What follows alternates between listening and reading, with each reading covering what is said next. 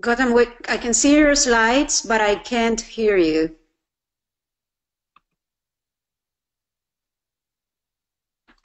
Can you hear me now? Yes, now we can hear you. Thank you. Uh, yeah. Thank you everyone for joining. Yes, we are going to talk about Big Replicate today. Basically, a patented active-active transactional data replication scheme.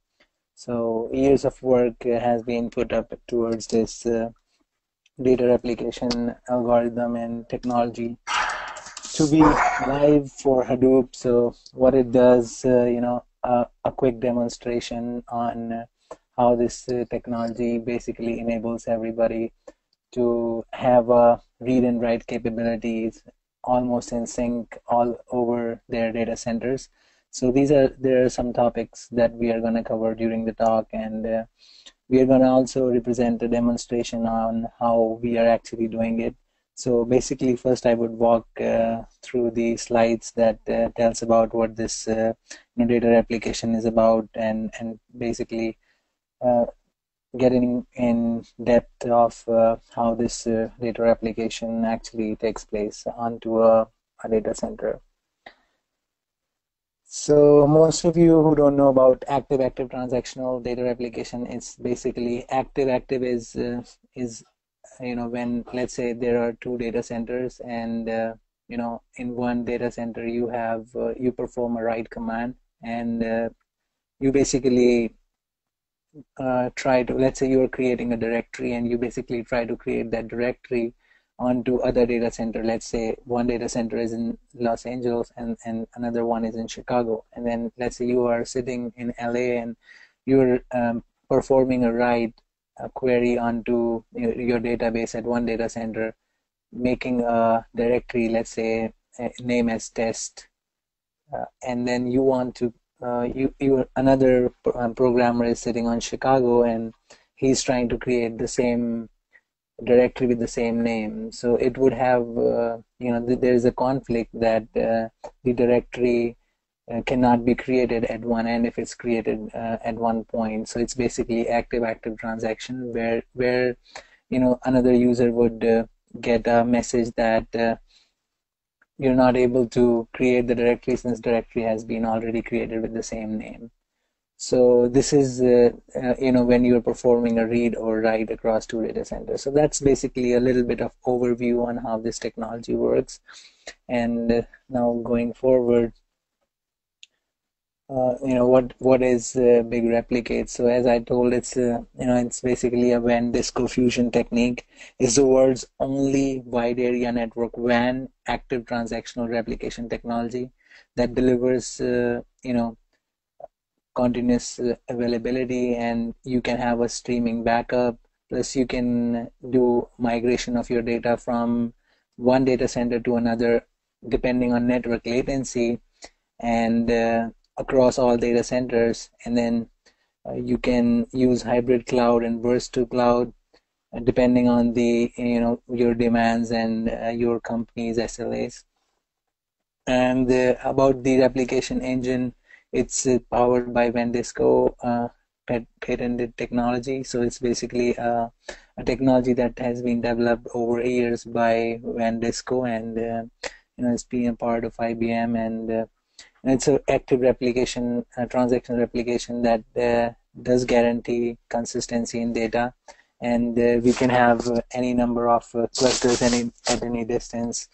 So we can actually connect a lot of data centers and can sync, on all those data centers. Then there is the selective replication you can perform based on, you can have certain data folders onto your one data center, and you want to, let's say, have the replication of those only that selected folders onto another data centers, depending on, you want to save on your storage and different demands, or depending on the criticality of the data that you want to transfer. You can do a selection on the data replication too. And then virtually zero RTO, RPO, we are going to discuss this in detail going forward.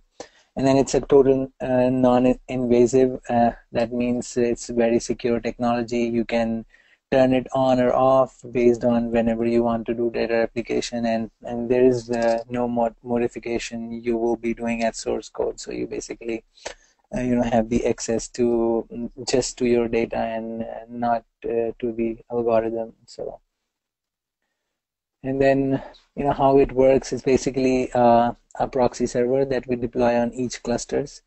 So that cluster could be Azure, S3, OpenStack, Swift, IBM, and then Google Cloud. So could be any cluster that you have all across your data centers. And let's say on all the clusters we deploy a proxy server. It's not a master slave architecture. It's basically peer-to-peer connectivity, and it is exposed to HCFS is all the file systems that are compatible with the Hadoop. It is exposed to the API that is HCFS enabled, and then there is a fusion technology through which the applications could connect to HDFS. So what it does is Big Replicate is something that would make all your data centers sound like exactly one large data center. Like the connectivity is basically very strong, and how the data replication take place and what it does is actually we are gonna talk about now. And then it provides a single virtual namespace across clusters, and the distance does not matter. It could be your clusters could be anywhere, and it does break down all the information silos, or network latency is one of the key factors. And let's say there is one cluster and you want to replicate the data among, and there are three clusters, you want to replicate the data among three. It does replicate the active transactions on all three of them. So no matter where what data center you want to perform a query, you can actually do it in real time. You can actually feel the real time synchronization on your data centers. And then it does replicate cloud object storage and your NFS mounted systems, NFS mounted file systems. It's basically a different protocol how your data is transferred over cloud or over network. And then there are certain features of Big Replicate. It's basically 100% uptime. So we kind of tend to say that it's 100%. There are certain cases when let's say there is one network breakdown, or one data center that let's say it breaks down, then and you're transferring some data onto that particular cluster, and let's say there is a 100 GB file and you have only transferred 50 GB yet. So there are chances where that recovery is a little tricky. So we do say it 100% uptime, which is true in most of the cases. So it's basically it would reduce your costs, and you don't have to lock in with one particular vendor. You don't have to go with the IBM or Google or Microsoft. You can particularly use any of the technology in order to have Big Replicate or data replication. And then the complexity is reduced, data is protected, it's very secure, and we are going to show the different type of authentication schemes, including Kerberos and third-party trust that we use. And then it could be easily deployed on cloud or hybrid cloud. So that's another feature. Benefits we discussed, apart from that, we have continuous availability, and performance is, it's basically land speed, read and write, that is provided at all the locations. And it could be installed on top of live clusters, and the downtime would be, if you are manually deploying, it could be just 1 or 2 hours, but not more than that, at the basic installation. And it's, or it's zero downtime. You can even continue working on your clusters live. And then we have support for different distro and multiple versions of the same distributing OS. So it enables migration and upgrades across clusters. So let's say there is an upgrade, then without any downtime, we would be able to perform that upgrade. So let's say there's a newer version of Big Replicate that is announced, then Big Replicate claims that they would, do upgrade without any downtime, which is a very good benefit. And then clusters can be, on-prem or in cloud. So it's not just that, the companies or people who want to have the clusters installed on-prem, they're not able to use. They would also be able to use the technology. And then we're able to do full use of resources.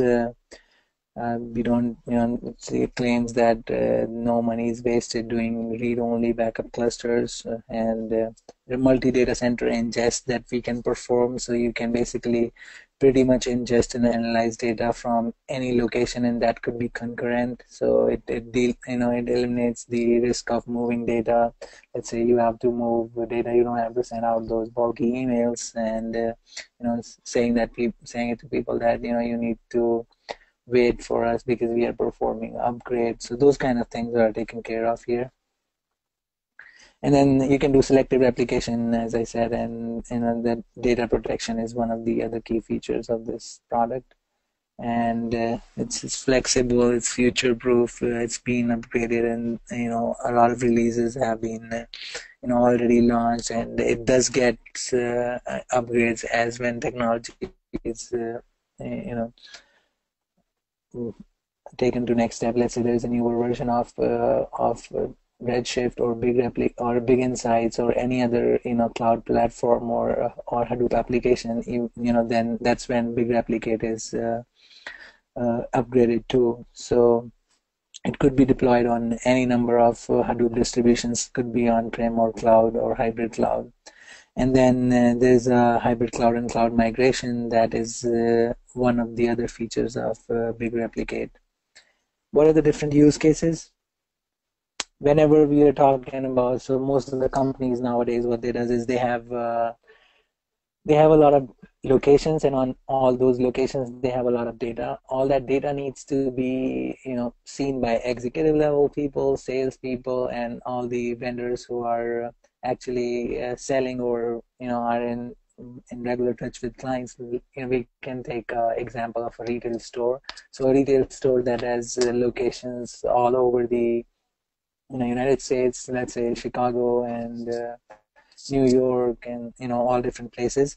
So they do have data coming in from there. That all that data could be landed to one particular data lake or a data repository, and that could be analyzed in order to generate reports that the number of sales at this particular location has exceeded so and so amount. And let's say if it's a retail company that deals in let's say fashion or clothing, so let's say there is a particular type of shirts, those are sold out and are in demand, so that particular demand can be compensated onto the analyzing in real time that these are the shipments that you need to transfer or ship to this particular location since they are sold out. So those kind of crucial real-time analytics can be drawn out using data lakes. So data lakes is the concept is very clear. It's basically having all the data in one single repository where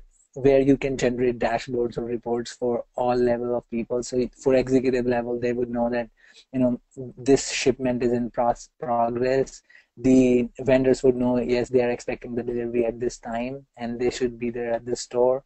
And for people who are actually doing the shipping, they would be aware that this is the location they would be picking up the apparels in order to deliver it to that particular location. Whereas at the same time, the manufacturer would also know that they have to produce this much amount of apparel in order to send it out. So that data lake concept is widely accepted by all the companies all across industries. And then, as I say, that it's a 360-degree view of a global supply chain where you can manage you can have all the level of employees or people who are involved in the business processes to actually define their requirements and to actually gain insights on the product. We can also do trend analysis and predictive analytics, and compliance monitoring based on these data lakes. So it's big replicate comes in play when you have to move that data from that particular vendor to the data lake. Also, when you have to maintain that data, so it's very crucial to maintain that data in order to do these analysis and perform these predictive analytics or do a compliance monitoring, because uh, the more we are having protecting the data, the more we would be streamlining the processes.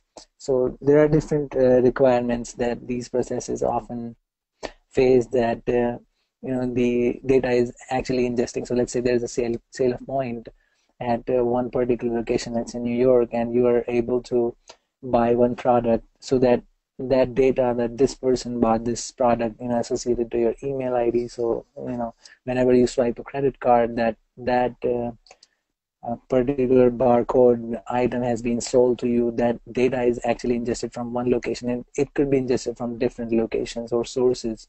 So that data ingestion is happening almost during the day at different locations and parallelly, and the number of users are basically performing the transactions in real time and concurrently, so that and then it becomes a responsibility to for having the data consistency and data integration in order to do the real-time analytics, in order to analyze and do a predictive analytics, and also in order to maintain your supply chain management or global supply chain. So with using this technology, there is a 24/7 operation with no downtime and no data loss. So you can actually be very confident in running your business processes.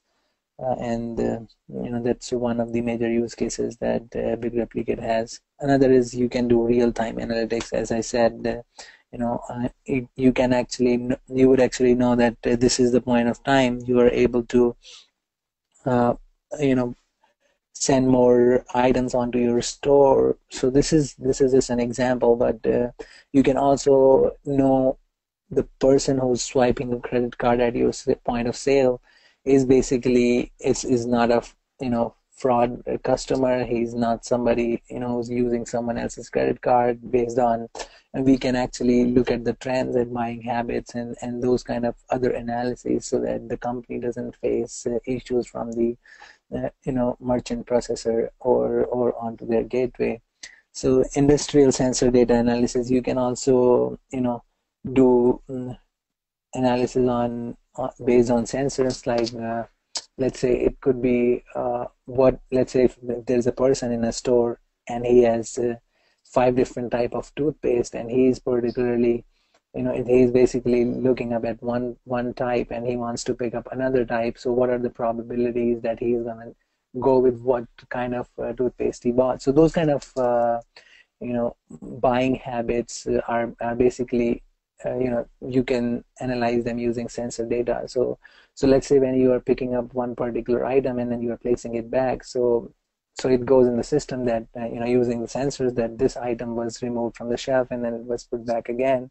So there was a potential buyer and he chose this product over the other product. Why did he choose that? So those kind of analysis you could do using sensor data.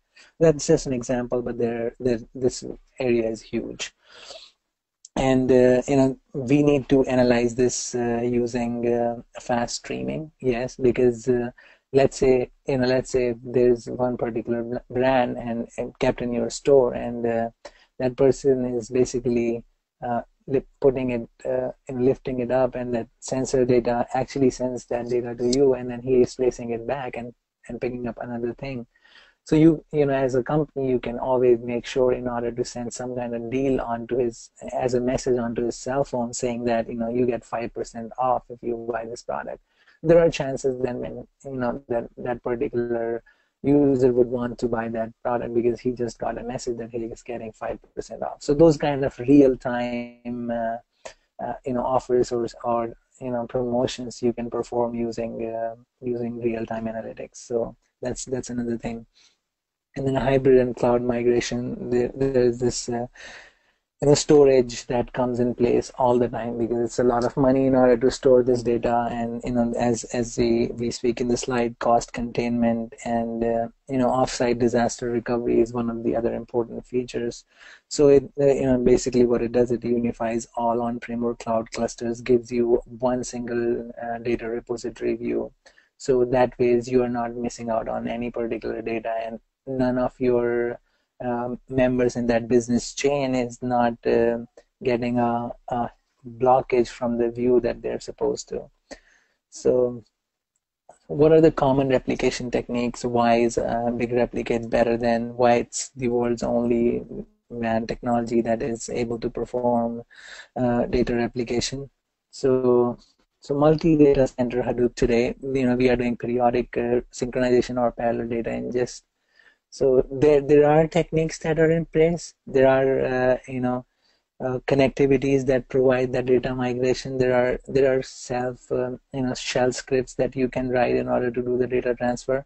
But then Big Replicate is something that defines it uniquely. This being you can say that nowadays that in data center Hadoop, big data centers, you can run jobs using MapReduce. You can write your shell scripts. You can write a Java code in order to perform migration. You can use other techniques in order to. There are some queries that you can write in order to move particular data, but that's some task that you have to perform, because the key challenges that you face are the frequency of the data. It's the kind of loads that you're doing. Is it an incremental load? Is it like a full-time load? It's full-time data ingest. It's something that is completely dependent and demanded by the business. So Big Replicate it takes in consideration all those points and do perform communication. How does we do that? We would quickly move up to the slides where how we do the data transfer. There are certain other points where we say that we move data, why we do it: for backup, for disaster recovery, for computer restraints, and for high availability. But then because just to give an idea, we would go to the technical overview. Yeah. So this is the patented DCON-E technology that enables active replication. So with guaranteed data consistency over clusters, using LAN or WAN, both.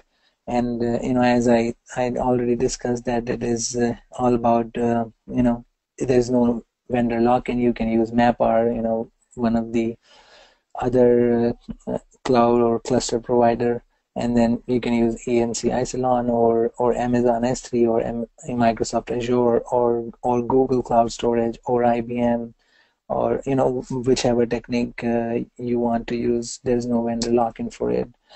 And then there are software development kits that are available on GitHub and also several other places.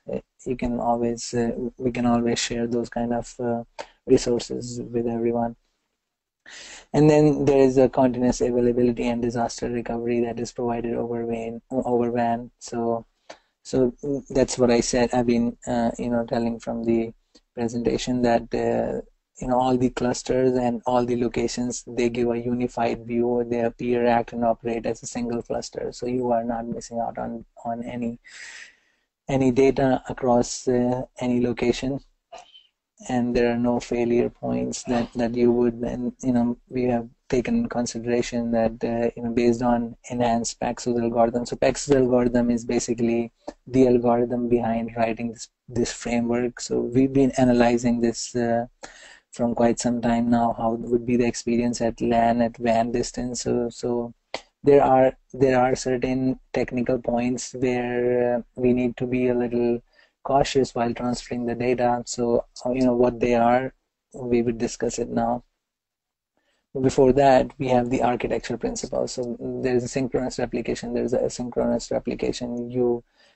It's basically, active-active, or it could be active-passive too. So when I say active-active or active-passive, I mean that with active-active, it's read and write both, and with active-passive, it's read and write plus read. So there are certain times when a particular cluster goes, it breaks down, or it goes into a safe mode where it's just performing a read. So that safe mode is basically a passive, and it would come back, whenever there is a recovery, and then all the data is always synchronized to it. So that's another feature. How the Connie works. So there's a majority quorum. Let's skip to another slide that would showcase it more easily. So yeah, over here. So we have A, B, and C as 3 clusters. As we see, we have HCFS, Hadoop Compatible File Systems, HDFS, Hadoop Distributed File System, S3, and MapR, or it could be any other cluster provider. So what happens is, there's this user. This one user is trying to write a file or construct a file on A. So A is basically coded by a Fusion server. So Fusion server has the Paxos algorithm. So how it works is, whenever a user wants to perform a write on A is basically using Fusion server. He wants to perform a write onto his cluster. So he would send a write request, and then there is this proposal that is sent to other 2 Fusion services. Those are coordinating with the clusters. So as you might see, there's this user who wanted to perform a write. When he sent out that command, there is a proposal that is sent out to B and simultaneously to C. So once he has sent out the proposal, there is agreement that has been sent out from B and C to A. So what it does is basically acknowledgement that whenever he's trying to make a directory on A with the name test, and at the same time some other user at B is trying to perform the same write saying test, this is an acknowledgement from B and C that test has been already created in A. So that way we are able to perform this active-active replication. So this is the underlying thing that defines how it works. And then after that proposal and agreement, that write is performed on cluster A. And then it is, it's communicated to B and C. So that's how the active-active replication is maintained. It's very convenient to understand using this diagram that how the technology is basically performing the replication. So quickly moving to the demo. Since we have 30 minutes left, I would definitely want to share the live version of Big Replicate. So this is something that we have. I would hand it over in order to look at how the technology actually works.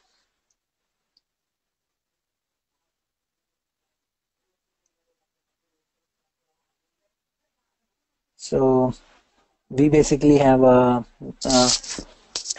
demographic area. This is a dashboard of Vendisco Fusion, and I'm not sure if the audio is.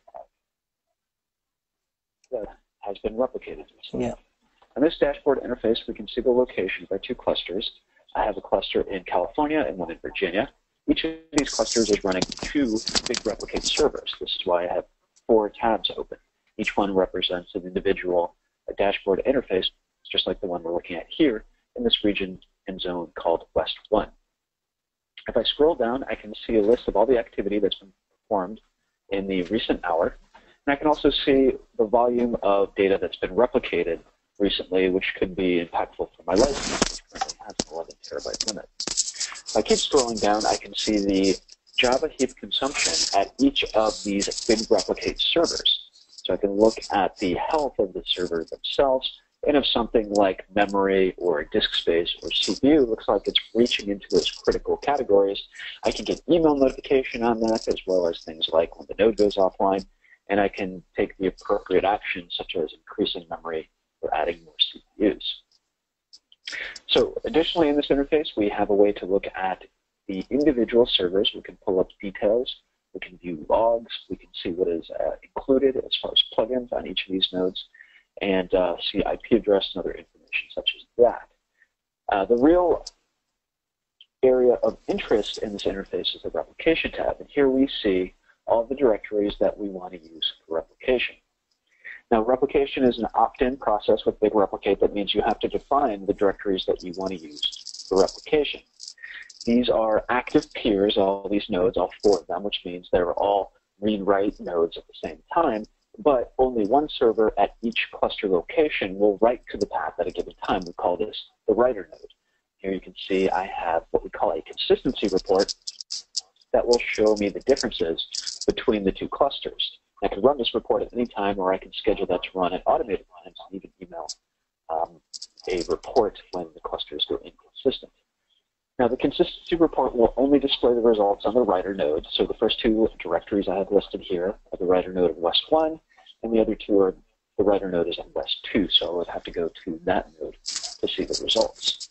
So let's do that. I'm going to go over to my West 2 node. You can see the information here is fairly redundant, which shows some of the high availability capability of the Big Replicate server. So if one goes offline, the other one's able to continue functioning.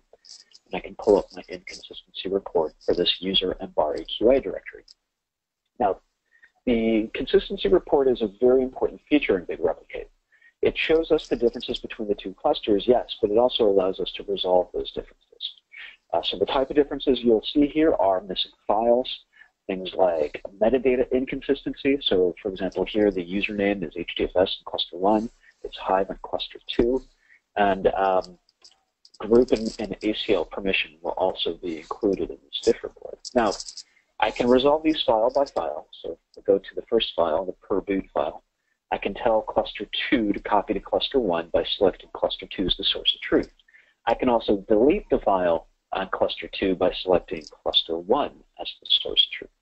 And if I want to resolve all these changes recursively, I can go to this Repair tab, select cluster 1 as the source of truth, choose to do a recursive or repair the whole folder option, and select this repair button. That will go and queue up a repair operation, which will copy all the files that are missing from cluster 1 to cluster 2. And because I chose not to preserve any files, it will automatically delete or clean up any additional or extra files on cluster 2. In essence, what I'm doing with this operation is making the 2 directories on the 2 clusters match one another. And then I can go back to this consistency tab and wait for the report to load. And once it does, I can click this recheck button to queue up a new consistency check on that directory, which you can see is now showing up as consistent, which is what you would expect after you execute a consistency check. Now, this is a solution that is a very point and click. So I can click this Create button here and walk you through the process of adding a new replication folder. I can browse the HDFS directory tree. If I click on the folder icon, I can expand the directories themselves and see what all the subdirectories are. And then I click on the name itself to add the directory that I want to replicate. So I'm going to add this REPL3 folder. I'm going to select the zones that I have. I only have 2 clusters right now, so 2 zones. But if you have 3 or 4 or 5, such as testing or dev or multiple production or disaster recovery sites or even a cloud site, you'd be able to define customized replication patterns for each of those. I'm going to skip any advanced options and go ahead and just create that directory. I can then do a consistency check on this folder once the writer has been assigned. Again, the writer assignment, so that only one of these servers is writing to a directory at any given time. If that server goes offline, a new writer gets elected. So in other words, if West 2 is the writer and he goes offline, someone tries to do a write, West 1 gets elected the new writer, he begins to write. That way you don't have any loss of replication operations during any production usage. So I'm going to go over to West 1, which is the writer, and pull up my consistency report. Here you can see I have a bunch of files that exist on the left side, cluster 1, that aren't on the right side of cluster 2. Now, when you're adding Big Replicate into an environment for the first time or doing the migration, this is going to be pretty common. You may have a bunch of data on your production cluster, but none in the DR cluster. We would use this feature to move all the data to the disaster recovery site, or if you're doing a migration, for example, from an older version of Big Insights to a newer version of Big Insights, or maybe you're moving from Cloudera and Hortonworks to Big Insights, you'd be able to use this feature to move the data from the old cluster to the new cluster. Now, while that's running, that repair operation, there was quite a good size of data. We can actually see the data in flight. So one of the neat things that Big Replicate can do is show you incoming transactions. So while that data is moving from cluster 1 to cluster 2, I can actually watch it. I can see how fast it's moving. I can see the time it started. I can see the time it completes. And in this way, I can monitor the health of my network as far as the replication is concerned. And I can also see an audit of recently replicated data, and maybe even get an idea for when my 5 GB file will complete replicating across the WAN.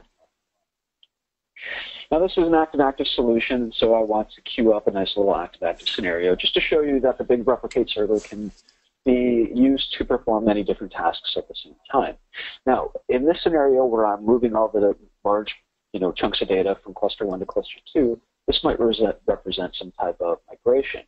But while you're doing the migration on a production cluster, you may have new data that's incoming all the time. And because we're active-active, I can generate new data in both clusters. So what I'm going to do is use Teragen, which is a benchmarking tool in Hadoop, to generate a new 12 GB data set in each cluster. And while that runs, once again, I will be able to see the data arrive as it's being generated. Now, another neat thing that we do with Big Replicate is that we can send data into the WAN cluster, the remote cluster, in this case the DR site, cluster 2, while the files are being generated. So before this MapReduce job even finishes, while it's still running, once it gets to the reduce phase, it'll start writing data. We will be able to see that, that those files are incoming into our cluster before the MapReduce job is even finished. And what this means is that Big Replicate will be able to provide the best possible RPO. And RPO in this case means the ability to reduce the amount of data loss, recovery point objective, to the absolute minimum. And we can make that claim because we can actually transfer the data in the HDFS cluster before it's fully written to the cluster itself by grabbing the first block available and sending it to the remote cluster. And with other solutions, other copy solutions, you would have to at least wait for the files to be generated before you can move them, and we have no such hang-up with Big Replicate. And here we can see that transfer has started, that the data is still in the Teragen temporary directory, so the final files haven't been created yet, and already the data is transferred. So this is a great feature that Big Replicate offers. Not only is it active-active, not only can you do migrations while you're doing data transfers for new production data, we can send the data even before it fully lands in the cluster. So, this is to demonstrate a number of things with Big Replicate. One is the ability to actively move data. 2 is to show how we can transfer jobs such as MapReduce jobs, and this can be applied to things like Hive and other applications, HBase, anything running in the cluster. And the important thing to note here is that Big Replicate does not run as part of a MapReduce job itself, or it does not use Yarn. It is its own replication engine. So data replication is occurring from Fusion node to Fusion node. That's the purpose of those writers. And this means that we are not interfering with the production performance of your cluster. So you can run this thing continuously all day long and really even out the performance of the network, which would typically be using large times scheduled batch-based copies that would clobber your networks typically. But with the Big Replicate system, not true. We're doing continuous data replication. You can still see the activity chart moving down here. And that allows you to have a much more smoother impact on the network over a longer duration and The fact that we don't have any impact on a production cluster means that you can run this continuously and thereby achieve much better SLAs through RPO and RTO. Thank you for watching this demonstration.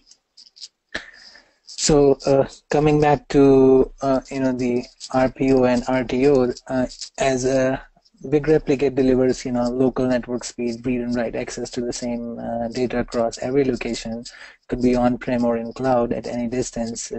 There are built-in continuous hot backups that with automated recovery that delivers the lowest possible RTO. RTO is the recovery time objective, and RPO stands for recovery point objective. So that means that the demands of the business are met the most, and including the regulatory requirements. So there are reduced costs and several other factors with simplified backup and recovery, migration and expansion, and also migrating to cloud and going hybrid with absolutely no problem and zero downtime. So this is mostly the overview of big replicate that we were demonstrating over here. It's one of the finest technology, and one of the key features that helps attain one of the most discussed objective of data migration and data transfer. With IBM Big Replicate, it makes it possible for the first time ever to migrate production data into the cloud and without downtime or data loss. And once we have migrated, it becomes very easy to go hybrid and move data in and out of the cloud as it changes, or the changes could be incrementally or one-time load, or on demand, or burst out processing, and or offsite data replication too.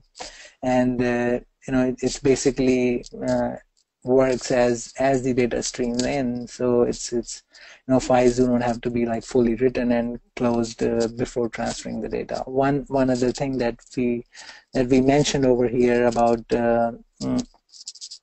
big replicate is it's let's say there are times when one data center, let's say A, asteroid hits it and it's not in use, and it goes back into a safe zone where in that safe zone what happens is B and C are working as the active peers, and the decision that what would be the name of that particular file or what write command to execute would be based on the majority quorum, and at that point of time when B and C are the only one that are alive, so it works as peers, not as master slaves. So they both have the capability of deciding on performing a write, and when A comes back up, that is the time when B and C can synchronize all the data to A.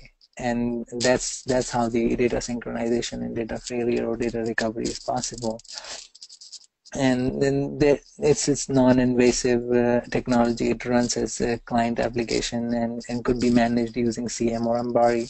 So for Ambari, we actually have IP addresses that we can demonstrate based on we can actually look all the technologies. Those are we can these are the technologies that is from a cluster where you have HDFS, MapReduce, or all other clusters running, and you can actually have this Vendisco fusion service and taking care of the data replication, and it could be at any cluster provider or Hadoop service provider. So, and IBM Big Replicate replication is basically it's again a distributed coordination. It's not a master-slave architecture. It's when all Big Replicate server functions as peers to deliver the same transaction order at every site, as I mentioned,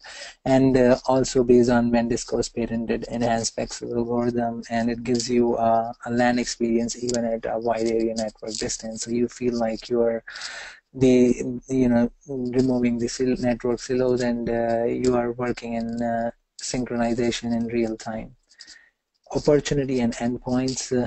There are new opportunities, new customers for, there are points when people want to opt for big insights. Big replicate is a real value add-on that comes with it, and it could be on-prem or cloud. It could on cloud, it could be on Bluemix or software layer or with Spark. On-prem, it could be with customers who are in production and who are ready to add a disaster recovery process, or on secondary clusters that are into QA or development environment, those requiring real-time analysis or analytic clusters. It's really unique because it is consistent across and guarantees consistency between the source and the target clusters, and you could even select the particular folders. The user interface is basically drag and drop and click, so it's very easy, and you can even see what are the files that are transferred, even with the file size and transfer duration. And then we can perform consistency check, visually analyzing the inconsistencies and making decisions, if you want to have the data or no, or if you want to turn off or on the feature. So that is another thing. And then we have other opportunities where we can utilize or sell big replicate, or talk about environments. So these are strategies or plans that comes in handy, good for customers who are opting a disaster recovery, who are offered Spark as service, and who allows you to basically have a timestamps or footprint on your data centers. It supports active or transactional synchronization between multiple Hadoop vendors, and comes with the big insights upgrades of version 3x and 4x in a new environment, and migration from existing Hadoop clusters to big insights. It could do that, or vice versa, like Cloudera, Hortonworks, MapR, or S3. You can do the migration from there, and it maintains consistency to the same folders in both directions. So when we say both direction, it means the source and target, and it's basically you targeting the target directory, and then you are performing any other updates on the target directory. The same would be replicated onto your source too. So it protects you in an event when you want to be back to your originating cluster. That's something which we could also say roll back. Another snapshot feature is much more advanced than that. So the rollback is basically when you have a point where you are actually making a network image or a data image of your cluster, and you're setting up it as a checkpoint, and then going forward, after a month of work, you decide coming back to that particular point when your data was in a safe mode or when you had a backup. So that's basically rolling back your cluster to that particular point based on a footprint or a snap. So there are probabilities when you might have a data loss, and those probabilities are, let's say, when you are actually moving a file onto one cluster and the cluster goes down, and at the same time there are network, you are in the process of transferring a particular file to cluster A. So let's say the file size is 25 gig and you have transferred 12 gig of file to cluster A, and cluster A goes down. This is the time when it's gaining proposals and agreements, and it's transferring data. So it might have transferred data to B and C, which would be just 5 or 10 gigs, but not complete 25 gig. So at that point of time, if your A is recovered, then your data could be recovered. But if due to some reason your A fails and it never comes back, and there are chances that you might lose those 25 gig of data, but you can always recover the data that is transferred to B or C. But that is just specific to network latency. It's the type of speed you are getting onto your network. So which is also something that you can boost using other technologies. So let's say when we talk about network latency, let's say there is a point when A is transferring data to B, which would be faster than A is transferring data to C. So that is another scenario that the network data transfer is faster to one cluster than another. So there might be a chance when you have 7 gig of data in B and 5 gig of data in C. So, but that is at a particular time, and it's a very rare case. So existing competitive Hadoop distributions, there are different distributions. There are like on-prem cloud, hybrid cloud, and then there are transformation and migration phases. What are the advantages? When you add edge nodes, addition of big replicate edge nodes to the current environment, so that's like a very minute change you'll have to do. And then there are different transition phase that are standards from this technology, and it also is a short-term disruption to Hadoop users. So it's also a competitive distribution. So this is another advantage. And the drawbacks is like there are not the architectural changes that are happening right now, and it's a bring your own license model. It requires a dedicated failover environment, and it's a managed service. It needs a little support to the cluster with additional cost. And then we already walked everyone through the demo. This is the time when I would invite our audiences to ask questions or clear their queries if they have some.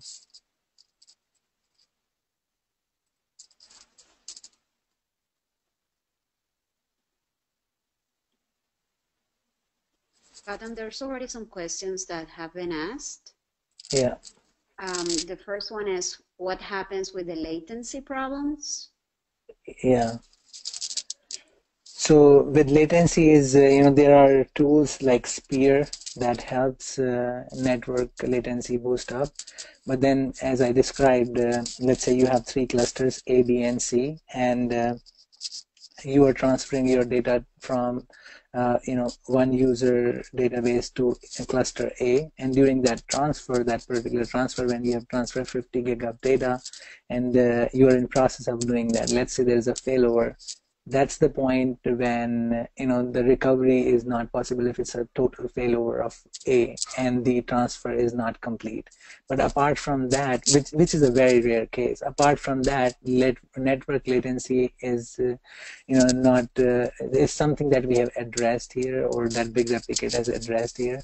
So from when you're transferring data to A and simultaneously A is gaining agreement with B and C, it's sending out the proposal and gaining agreement, and that's while you're transferring the data to A, that data is also transferred to cluster B and cluster C.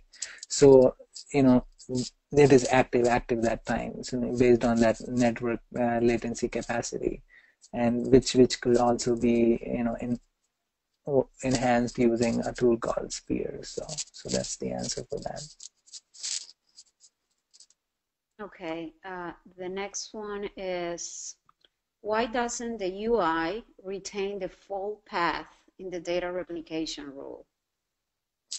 So it's a custom defined path that you can define in your configurations. So it would definitely gets replicated onto different sites, different clusters. So it whenever you define your configuration file or first implementation of Big Replicate, it would definitely take the path that is associated to it, and that is what is shown and considered. Okay, and the last question is, does this tie into Atlas or Ranger? So Atlas and Ranger is basically those are part of orchestration tool. So this is one complete independent thing, but I can definitely show the services that it's tied up to. Let me just try to.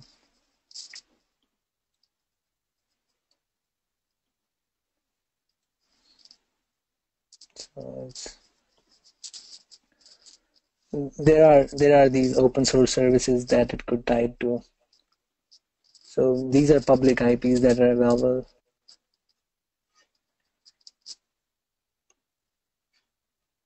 So it's basically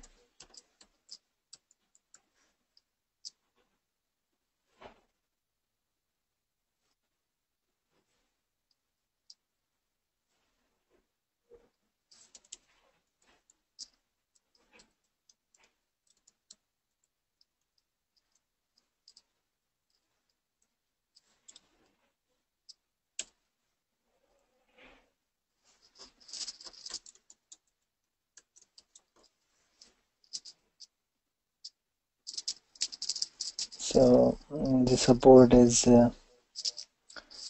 as you could see on my screen, you can actually tie up to your Hadoop cluster, and there are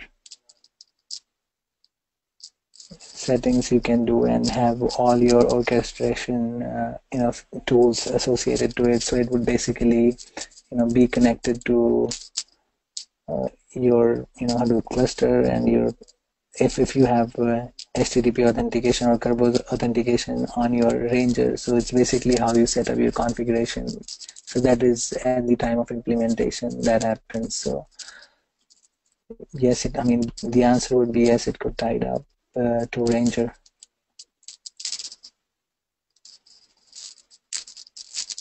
Do we have any other questions from the audience?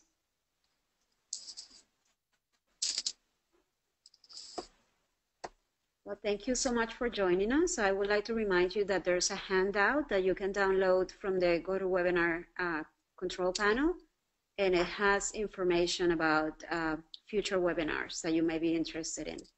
Also, if there are some other questions regarding Big Replicate, you can always tweet me the questions, and I would love to get back to my Twitter handle is Sivaj Gautam, so you can always provide comments and feedback there. So yeah. Thank you so much, and thank you everyone for joining us. Thank you, Anna. Thank you, everyone.